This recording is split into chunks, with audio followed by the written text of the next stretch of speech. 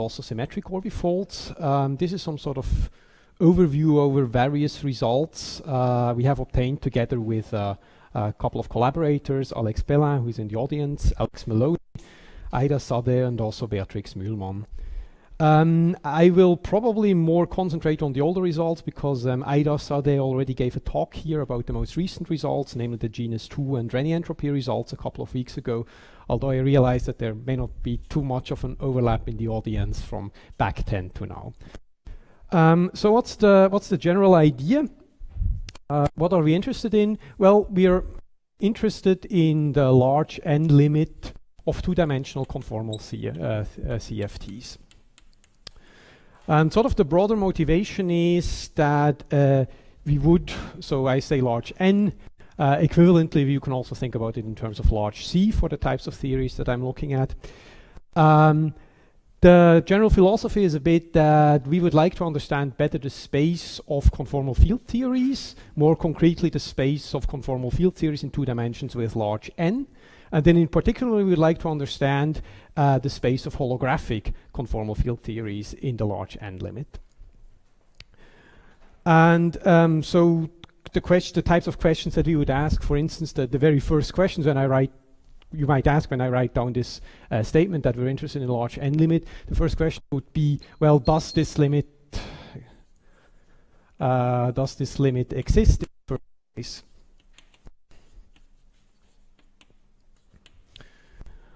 And definitely a necessary condition for this limit to exist is simply that the number of states has to remain finite as you send C to infinity. So say you have a family of conformal field theories parameterized by some parameter n with some density of states rho n. And then you want this limit here of n going to infinity to make sense.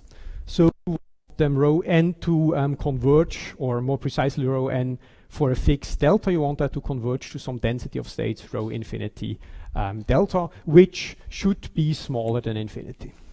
And already this condition here is highly non-trivial. For instance, if you were challenged to give an example of a family of theories where you have some parameter n which you can send to infinity, then the first example you might write down is simply you might start out with your favorite 2-dimensional conformal field theory, maybe a free boson, maybe something slightly more complicated, and then you would take just a naive tensor product of n copies of such theories. And obviously this theory here will have a central charge which is n times the central charge of the theory, so the underlying theory I will often call the seed theory. And then, you know, this is a family of CFTs where you can send n to infinity. But obviously the point is that this theory here, this family of theories here, does not have a well-defined large n limit simply because the number of states will diverge. So there's simply too many states at weight at a given energy level.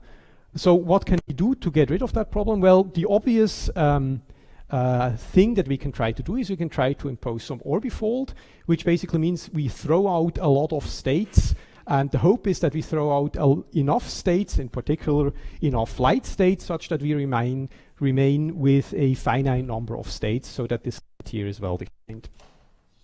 So what we can do is we can use the fact that if we take a tensor product of theories, this theory obviously has a very large symmetry group. In particular, it's symmetric under permuting different factors.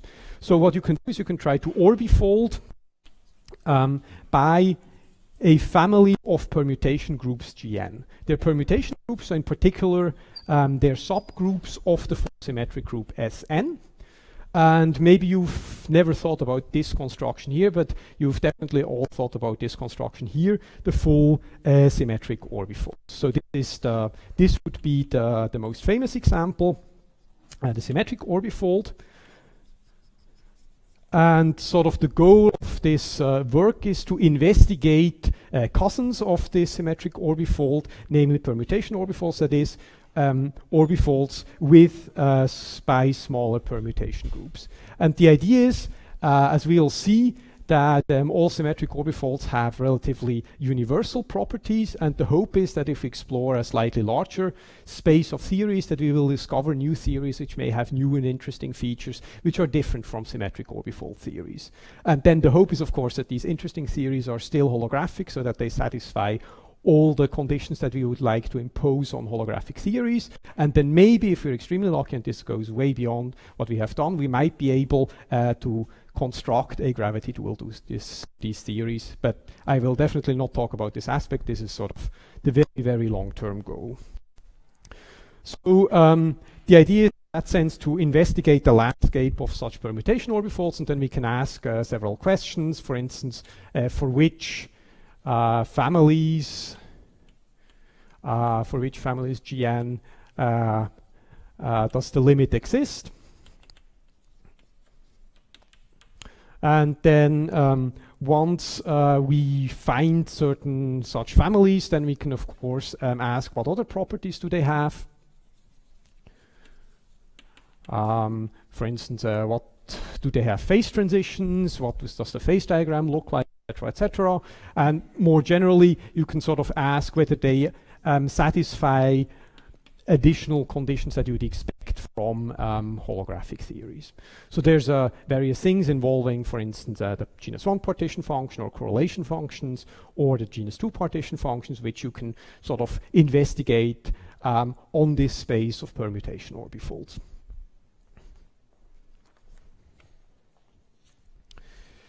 So let's first talk about the first question here. So what is the condition that we end up with a finite number of states at a given level?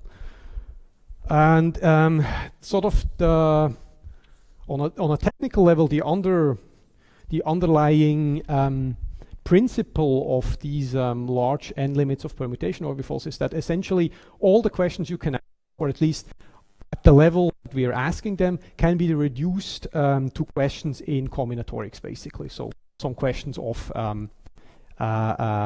properties, simple group theoretic properties of permutation orbifolds. And so let's try to rewrite this question of whether there's a finite number of states in terms of combinatorial data. And what's the idea? You know, let's consider untwisted states in the orbifold theory.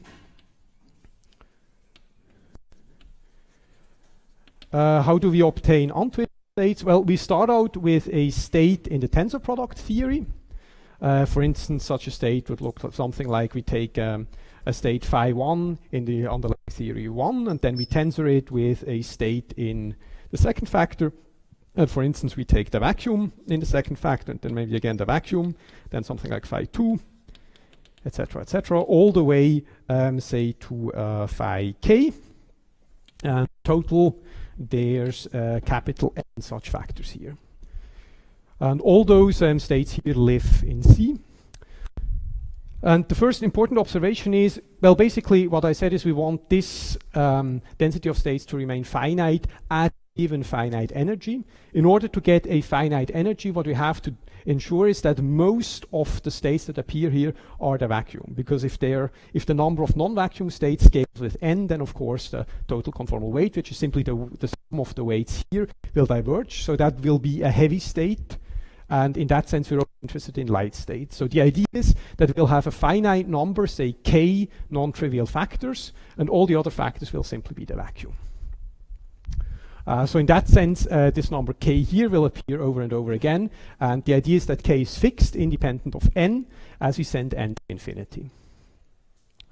Now, the point is this is a state in the tensor product theory, but it's obviously not a state in the untwisted sector of the orbifold theory, simply because it's not invariant under action of the orbifold group of Gn. So if we call this thing here, say lowercase phi, how would we construct a state which is actually invariant under the full orbifold? Well, so let me do it by capital phi, the invariant state in the orbifold theory. What we do is we simply sum over all elements of Gn, and then we act with G on this underlying state phi here. And what's the action of G? Well, basically G is a permutation. So what does it do? It simply permutes the different factors here in the appropriate way. And so in group theoretic language, this means that the state here corresponds to an orbit of the group Gn. And now the point is that we've reduce the question of how many states there are, or at least if there are finitely many states or not, to a question of how many orbits does the group Gn have. That statement is not terribly well defined, so let me define it slightly more precisely. So let's call f sub k of Gn is equal to the number of orbits and I mean, you can basically, those qualifications here, or the precise definitions don't matter too much, but let me still write them down. So the number of orbits under the action of Gn on the set of ordered k tuples of distinct integers.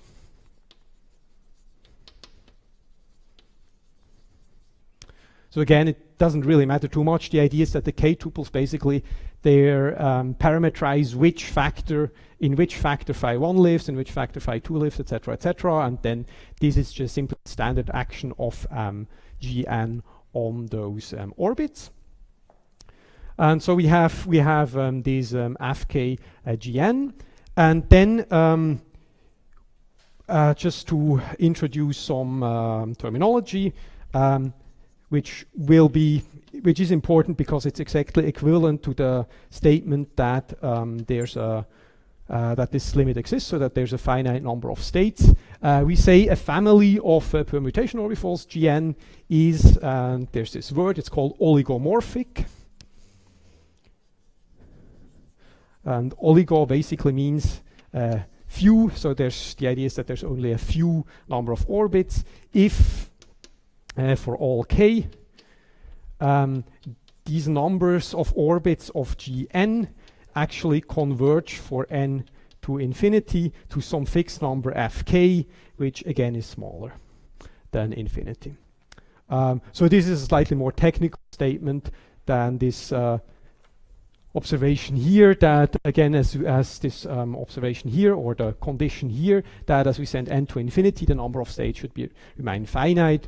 And sort of already by this argument you can sort of see that indeed if the number of orbit remains finite, then at least in the untwisted sector, it's, from what I've said, it's almost obvious that the number of untwisted states will remain finite. Actually, you can argue a bit more carefully, and then you can also see that the number of twisted states remains finite. So basically this is a necessary and sufficient condition for a family of permutation groups Gn to lead to a family of C has a well-defined limit n to infinity in terms of the spectrum.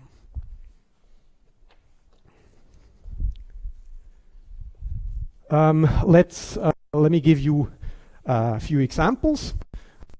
So sort of this is simply the condition that the finite number of states, but let me discuss a few examples and then also give you some idea of what the actual growth of states looks like, what this phi rho of delta actually looks like.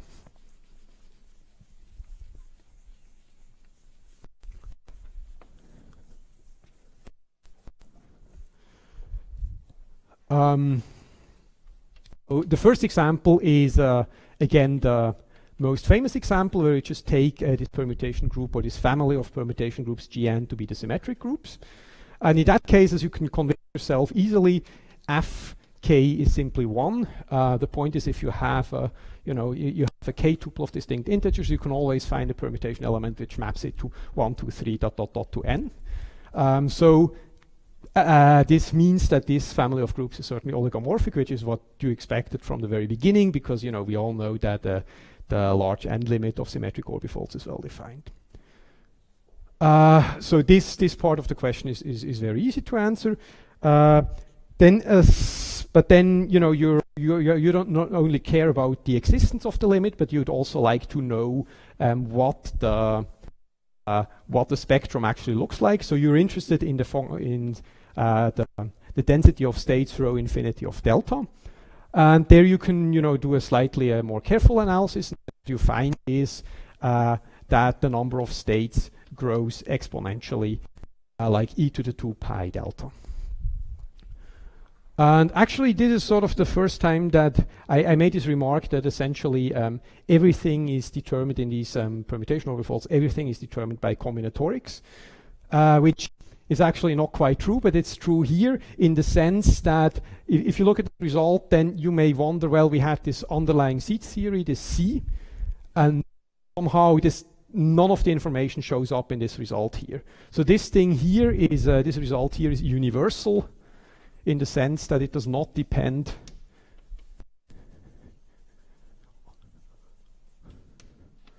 on the underlying seed theory. So for take the D1, D5 system, it doesn't matter if you put it on T4 or on K, because those lead to a priori two different seed theories. But to leading order, if you're interested in this question here, there's no difference between those two. So, very good. So if you're literally going to the rho infinity of delta, then it does not depend on the central charge either. But maybe I should write the finite n or the finite C result. And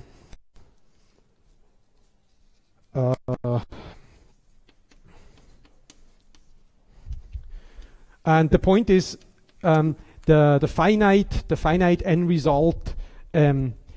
So this is a piece of the finite n result, and in particular the claim is that this is true. So here I'm taking the convention that the vacuum has delta equals to 0, which is more convenient here. And then basically the range of validity of this growth here is given by delta has to be between 0 and Cn over 6, where C is indeed the central charge of the underlying seed theory. And then there's also the point is that if n is finite, then this is a perfectly well-defined conformal field theory. So we know at some point Cardy behavior has to kick in, and indeed Cardy behavior does kick in for. So the usual Cardy behavior, and I think there's an n here, kicks in as soon as delta is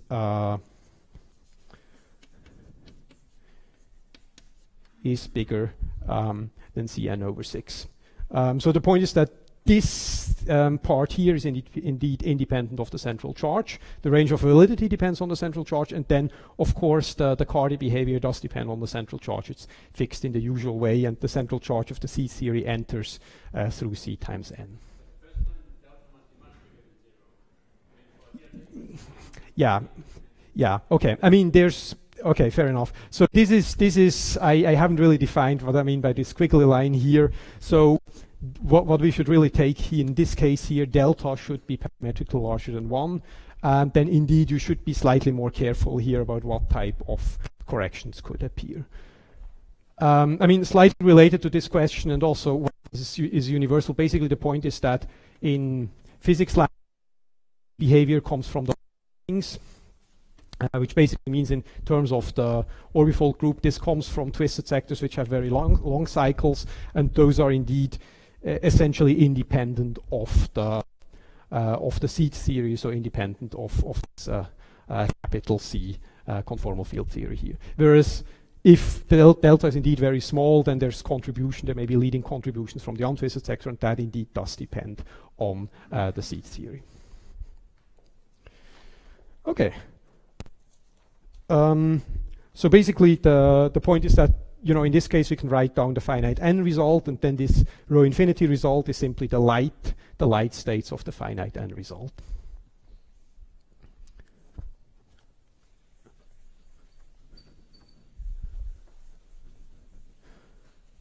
So this is an example that everybody's very familiar with. So let's write down some examples which are probably a bit less well known. So what other interesting permutation orbifolds can we write down? We can define the following family of a permutation group, which we'll take Gn to be the so-called wreath product between S square root n and S square root n. So I mean, for convenience, I take this to be n as square, so that this is well defined. That doesn't really matter too much. What's more important is sort of what's the definition of this wreath product symbol here. the idea is the following. There's a very nice representation of that. What you can do is you can represent. So again, you wanna permute n factors. Now, what do you do with those factors? You don't write them down linearly, but you write them down in a square root n times square root n matrix. And now, by definition, the action of this Riesz product here is the following. One of the s square root n's permutes, say, the rows of the matrix. And then there's actually secretly square root n times the other s square root n. And basically the idea is all the other s square root n permute all the elements in a given row separately. So there's an action of all the s square root n's which permute the elements of each row individually. So this is still a relatively large group, but it's much smaller than the full Sn symmetric group in particular.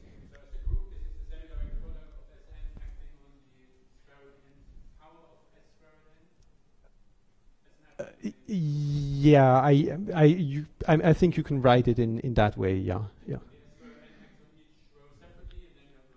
Exactly. Yeah.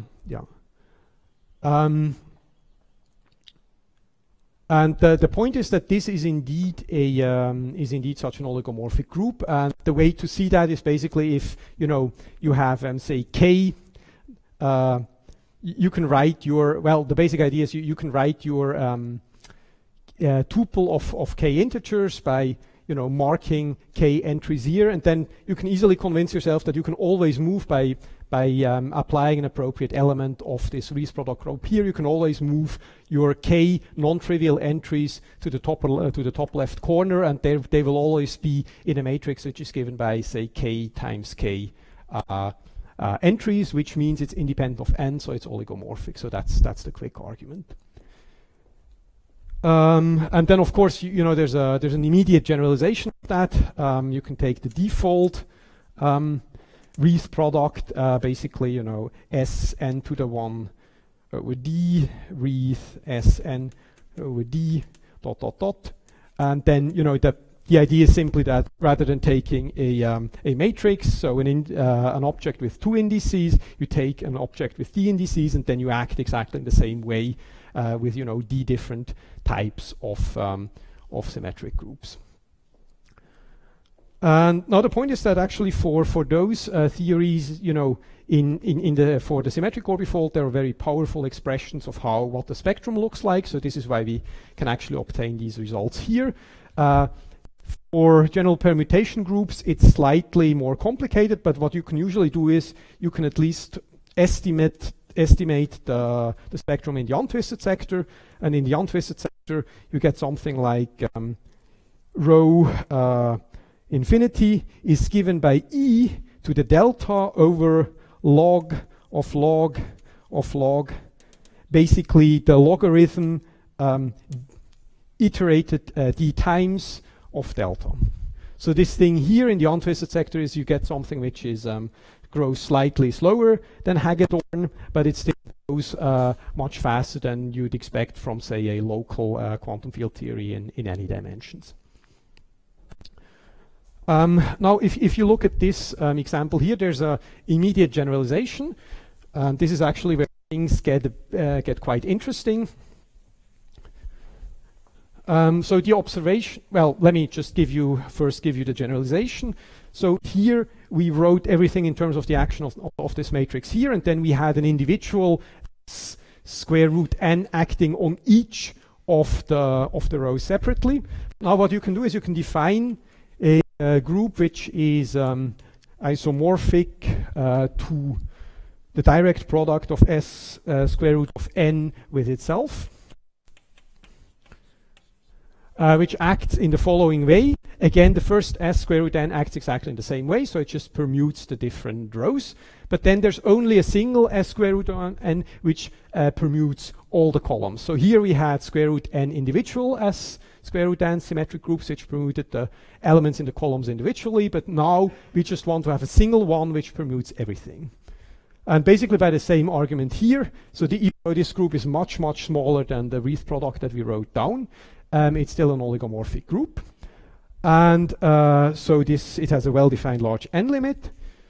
And the interesting observation here is that actually, even though it does have a large n limit, the radius of convergence of the partition function that you get is actually 0. The point is that rho of infinity of delta, like delta to the d minus 1 delta.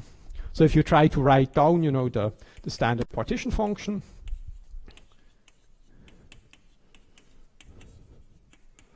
this thing here, then actually, I mean, strictly speaking, because we're only in the untwisted sector, and for other reasons, this is actually this is actually only a lower bound for the number of states, but that's enough, because already this growth, if d is bigger than 1, then you find that this partition function here has a radius of convergence 0. And this is sort of in a contrast to the symmetric orbifold. I wrote down the expression before. Let me write it down again. In that case, growth. So again, there was a problem with the convergence of the partition function, but this problem only occurred if the temperature was high enough, in particular if beta was smaller than 2 pi. So there was a Hagedorn transition of this in this partition function here, but at least we had a finite radius of convergence. So here we had the Hagedorn transition at beta equals 2 pi, whereas here, well, depending on how you look at it, you could say there's a Hagedorn transition at t equals 0 already, or you could just say, you know, there's the radius of convergence of this thing here is 0.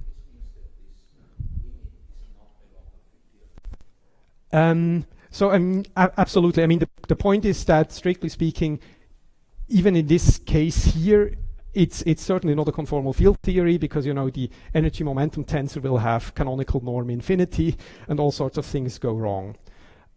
So in that sense, you know, for finite n, we absolutely need to have an infinite radius of convergence, and everything has to be well defined. But there's no guarantee that that will happen in the n to infinity limit. And sort of gravity side, the interpretation of this Hagedorn transition here is that there is a Hawking-Page phase transition, which occurs exactly at beta equals 2 pi.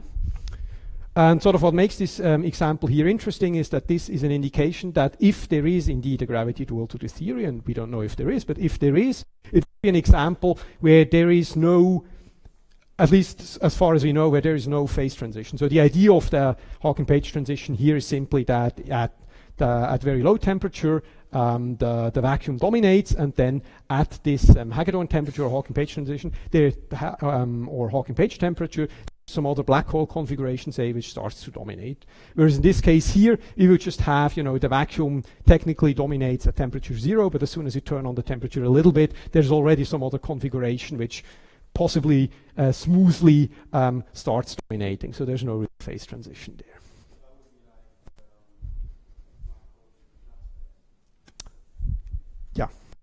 I think that would be one possible interpretation of this. Okay, then let me switch to correlation functions. Here I will again mostly talk about symmetric. What the statement is for the symmetric orbifold. Again, for the symmetric orbifold itself, what I'm going to tell you is not surprising, or maybe not even new. But then the point is that using the same technology, one can generalize or to the results to more general permutation orbifolds. And the statement is simply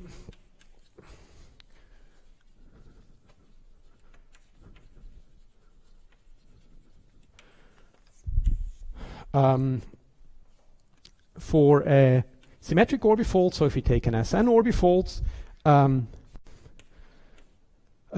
then the statement is to order 1. So order 1, the symmetric orbifold becomes a generalized free theory.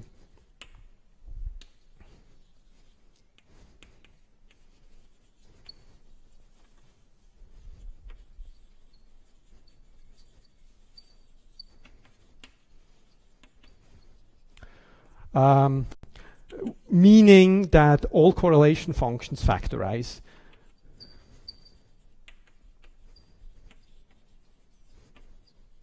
So, or to put it yet another way, you can simply use Wick contractions to reduce everything to the computation of 2-point functions. And just to make this statement slightly more precise, if you're wondering sort of what are the fundamental fields of the theory, etc., the idea is that what I'll call fundamental fields. So, for instance, if generalized free theory, you think of the fundamental field to be, for instance, phi, and then the general fields of the theory may be something like phi to some power. So you could also, if you want to borrow some language from n equals 4 super Young-Mills, you could also call them single trace fields. There's basically two different types. One of them are simply non-vacuum fields.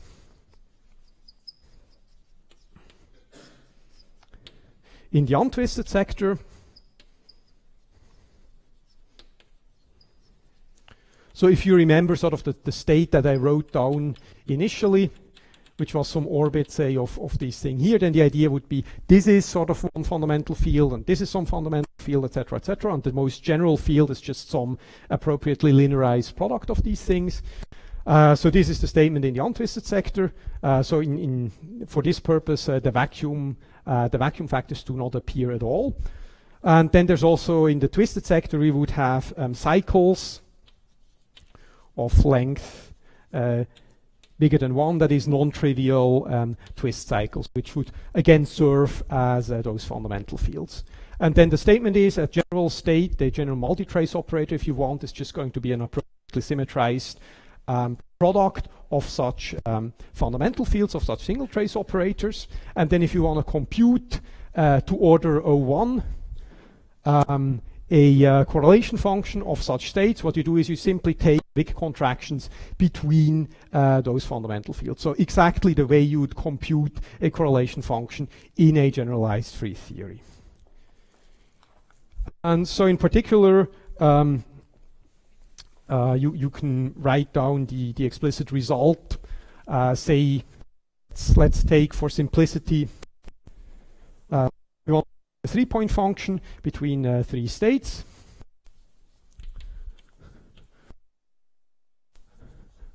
And let's say for simplicity that we're always taking the same field in all of the 3 states. So there's the first state, or the ith state where I goes from 1 to 3 simply has a ki times the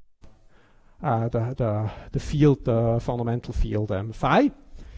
Then you can compute what point functions of these states, of these operators look like. And well, first you need to properly normalize them, and of course the proper way to normalize them is to set the 2-point function to 1. But if you do that, then you get a purely combinatorial expression to leading order, or to order 1 more precisely. In n, you get a purely combinatorial expression, which may even be familiar for you if you've done these types of questions in generalized free field theory. So basically, the result is going to involve some factorials.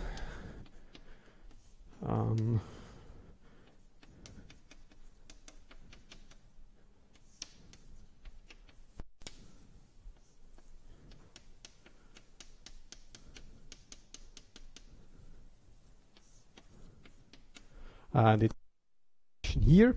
And as I said, this is true to leading order in n, or more precisely to order 1. So there will be corrections of order 1 over square root n. And again, as promised, maybe slightly surprisingly, but maybe also not at all surprising in view of this remark here, this result here, so we are taking a general underlying conformal field theory, which has, highly non-trivial 3-point functions, which can depend on a lot of parameters. But then the statement is to leading order, or to order 1 to be more precise, the 3-point function in the symmetric product is completely oblivious to this underlying structure. So this thing here only depends on the combinatorics of the situation. That is, it depends on how many times you chose your particular state. And again, there's sort of this is the same expression that you get for generalized free theory. So if you compute, say, something like phi to the k1, a 3-point function involving phi to the k1, phi to the k2, phi to the k3, you would get exactly the same result. Again, these factors just come from counting in how many ways you can contract various fundamental fields. So this is sort of the precise statement of when we say Sn is to leading order is a generalized free theory. This is the precise statement. You get exactly the same correlation functions. In the last 3 or 4 minutes, let me just give oh, and I should say similar results also hold for oligomorphic permutation orbifolds. You have to make a slightly additional assumption, which we call democratic, but it's probably too strong assumption. It's probably, morally speaking, true that almost any oligomorphic permutation orbifold will have this factorization property here, modulo some irreducibility condition or something like that. So let me give you a very, very quick application of this coming from genus 2. So we want to compute genus 2 partition functions. Well, maybe first of all, why should we care about genus 2 partition functions? There's various reasons, but one of the reasons why we think it might be more interesting than genus 1 partition functions, which we already talked about, is the fact that the genus 1 partition function only depends on the spectrum and it doesn't care about 3-point functions, whereas the genus 2 partition function does involve 3-point functions. So potentially it can tell us much more about the structure of such theories. And in some appropriate coordinates, say Schottky coordinates, the genus 2 partition function, morally speaking, looks something like this, where if you squint a little bit, this stuff here is actually the honest 3-point function. That's not quite true, but for our purposes, that doesn't matter too much. And sort of the parameterization that we're taking here is we want to look at the genus 2 partition function as a sphere with 4 punctures, which we have moved, the punctures we've moved to 0, 1, infinity, and x. So x is the cross ratio, and then we connect them by 2 handles, which we parameterize, or 2 tubes, which we parameterize by the coordinates p1 and p2. And then now in principle, you can plug in this result here in order, and then you can take this result here, and this gives you the answer for the genus 2 partition function for a symmetric orbifold in the large n limit. And for a general genus 2 partition function, you probably don't care too much, but there's at least one special case which you may find interesting. The example would be to compute the third Renyi entropy of 2 intervals, which are, say, given by the interval 0, y, and the second one, say, by I infinity. And then there's the usual replica trick going to a higher genus surface, etc., etc.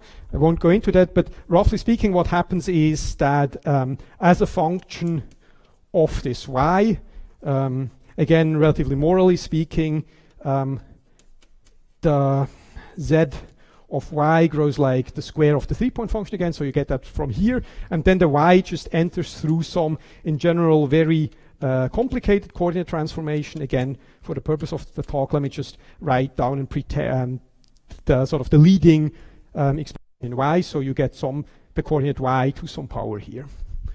And now, in a sense, this looks, again, very similar to the genus 1 partition function. So in particular, depending on how fast these coefficients grow here, if they grow exponentially, this thing here will have a finite radius of convergence. So there will be a phase transition in this third Renyi entropy.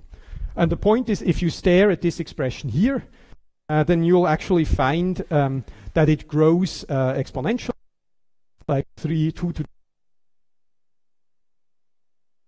the leading contribution when summing here, you get for K1 equals K2 equals K3. So it grows like this. And then if you translate that back into conformal dimensions, what you find is that it grows like 2 to the h over h phi, where this h phi is the field here. And this is actually quite different from the previous result, because now you see this coefficient here depends on h phi. In particular, if h phi is the lightest field of the theory, this will determine the radius of convergence of the third Renyi entropy, which tells you that if you choose two different theories which has two different light fields, potentially the third Renyi entropy will look different, which is quite different from the genus 1, which was completely universal and independent of the theory that you were looking at. Okay, I'll stop here. Thank you very much.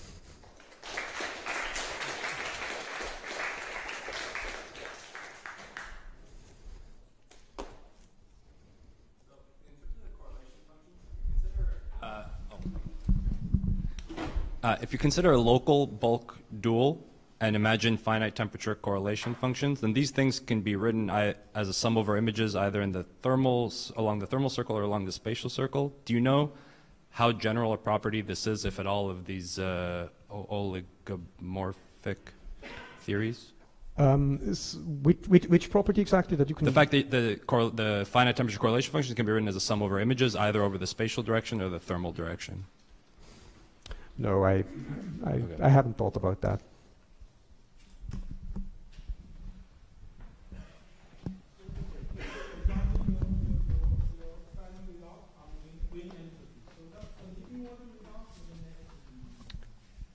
Sorry, the leading order in? I mean, in the central charge, somehow you have the... It's the leading order in the central charge. I mean, there's been some shifting and rescaling going on, but basically the idea is that the vacuum contribution would say scale with C, and then if you get a Hagedorn transition here, again you would get some non-zero or some non-vacuum result, which is again leading in C. Yeah, so linear in C. Yeah.